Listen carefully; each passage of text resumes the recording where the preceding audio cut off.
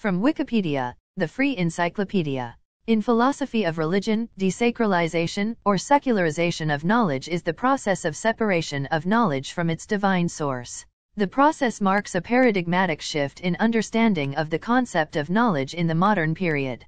It has rejected the notion knowledge has spiritual and metaphysical foundations and is therefore related to the sacred. Although it is a recurrent theme among the writers of the traditionalist school that began with René Guénon, a French mystic and intellectual who earlier spoke of the limitation of knowledge to its lowest order, the process of desacralization of knowledge was most notably surveyed, chronicled, and conceptualized by Islamic philosopher Seyyed Hossein Nasr in his 1981 Gifford Lectures, that were later published as Knowledge and the Sacred Concept. In Nasr's assessment, desacralization of knowledge is one of the most significant aspects of secularism, which he defines as everything whose origin is merely human and therefore non-divine and whose metaphysical basis lies in its ontological hiatus between man and God. According to Nasr, secularism is an evil force that has caused science and knowledge to become desacralized. In this process, science and knowledge became separated and lost their homogeneous character in the form of traditional knowledge. The core idea of desacralization of knowledge is that modern civilization has lost the transcendent roots of knowledge by restricting knowledge to the empirical domain alone. Dictionary of Literary Biography states, Nasr's central thesis is that true knowledge is profoundly and by its very essence related to the sacred. This idea, he argues, underlies the basic teachings of every traditional religion, whether Hinduism, Buddhism, Taoism, Zoroastrianism, Judaism, Islam, or Christianity. Only in the modern world, which he dates from the Renaissance, has the connection between knowledge and the sacred been lost. In Nasr's exposition, the words to know and knowledge forfeit their unidimensional character. In his view, knowledge extends in hierarchy from an empirical and rational mode of knowing to the highest form of knowledge, that is, the unitive knowledge or al-marifa. Similarly, to know extends from ratiocination to intellection. According to Nasr, by nature knowledge is inseparable from being and therefore related to the sacred. To be human is to know, which ultimately means knowing the Supreme Self, who is the source of all knowledge and consciousness. It is the post-medieval process of secularization and a humanism that has ultimately forced the separation of knowing from being and intelligence from the sacred. Stefano Bigliardi of Al-Akwain University states, knowledge of the absolute means knowledge of the existence of superior spiritual levels, of the interrelatedness of the phenomena of nature, of the interrelatedness of their respective elements, and most importantly, of the derivation of everything from the absolute itself. However, the awareness, and therefore the usage, of intellect according to Nasr has been lost, together with the awareness of the absolute itself. In Nasr's reconstruction, such oblivion characterizes the whole course of human thought that, in its dominant manifestations, can be described as a continuous desacralization of knowledge. Nasr says modern science has reduced multiple domains of reality to a psychophysical one. According to him, without a sacred vision, science became concerned with the changes in the material world alone. Because modern science has abandoned the notion of hierarchy of being, scientific theories and discoveries can no longer appreciate the truths that belong to a higher order of reality. Nasr says modern science is therefore an incomplete or superficial science that is only concerned with certain parts of reality while invalidating others. It is based on the distinction between the knowing subject and the known object. Nasr says modern science has lost its symbolic spirit and the dimension of transcendence because it has repudiated the role of intellect in pursuing knowledge and truth by adopting a purely quantitative method. According to Nasr, the structure of reality is unchanging, but the vision and perception of humans about that reality does change.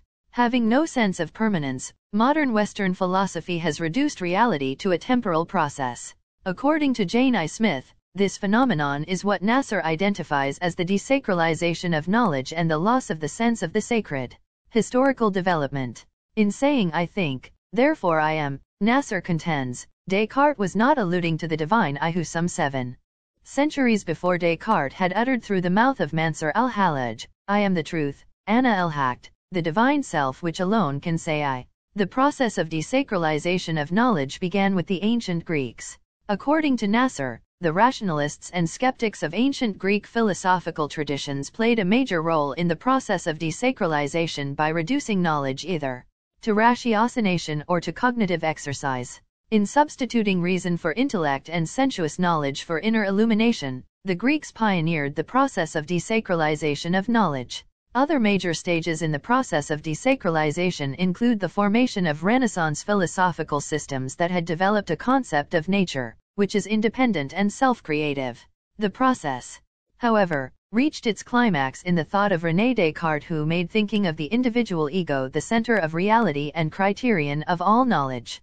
Thereafter, knowledge eventually became rooted in the cogito. According to the Dictionary of Literary Biography, Nasr analyzes the modern desacralization of knowledge and the consequent eclipse of human intelligence. The roots of the crisis, he says, go back as far as the rationalists and skeptics of ancient Greece, but more immediate and grave in effect was the humanism of the Renaissance, which shifted the focus of knowledge from God to human beings and from the sacred cosmos to the secular order, and the full-blown rationalism of the Enlightenment, which reduced human knowledge to reason alone.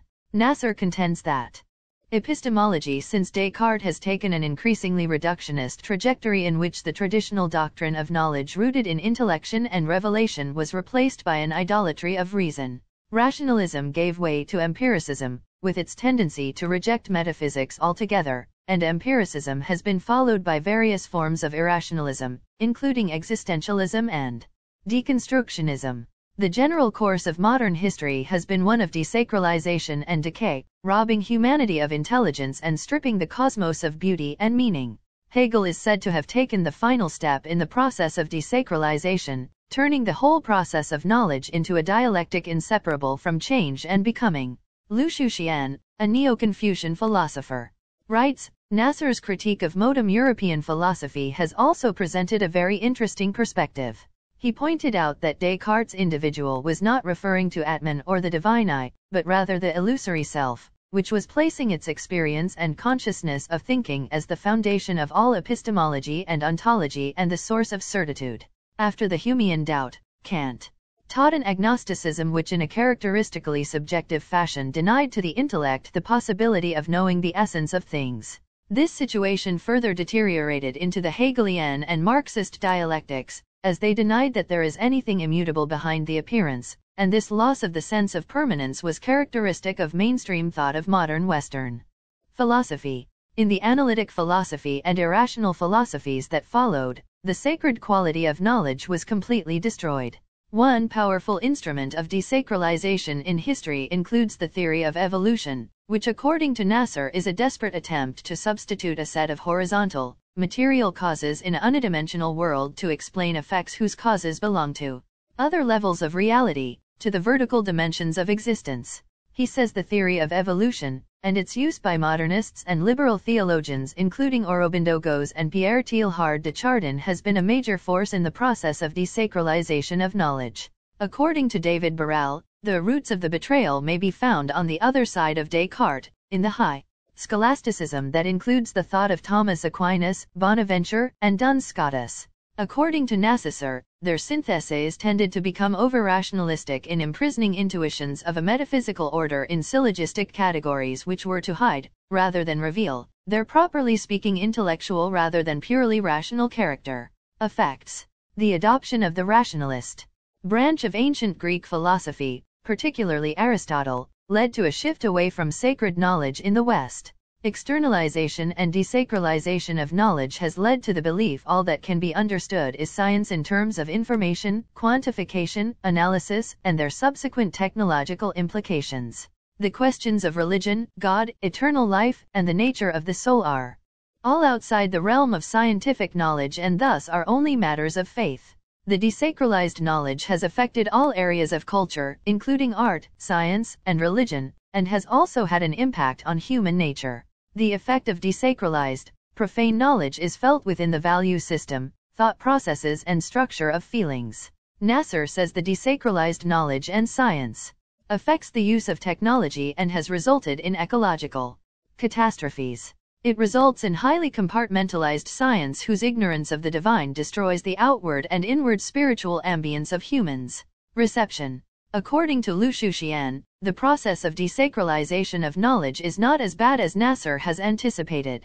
Shushian says there is an overwhelming necessity for desacralization of knowledge within the domain of empirical science, because the quest of certainty is no longer a viable objective.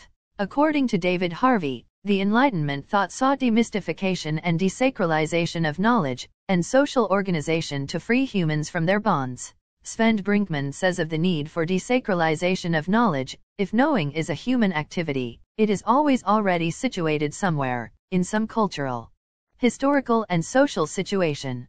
David Burrell says in an explicitly postmodern world, scholars are more at ease with Nasr's criticism of Enlightenment philosophical paradigm than ever before. Those who would argue if knowledge cannot be secured in Descartes' fashion, it cannot be secured at all might have modern presumptions.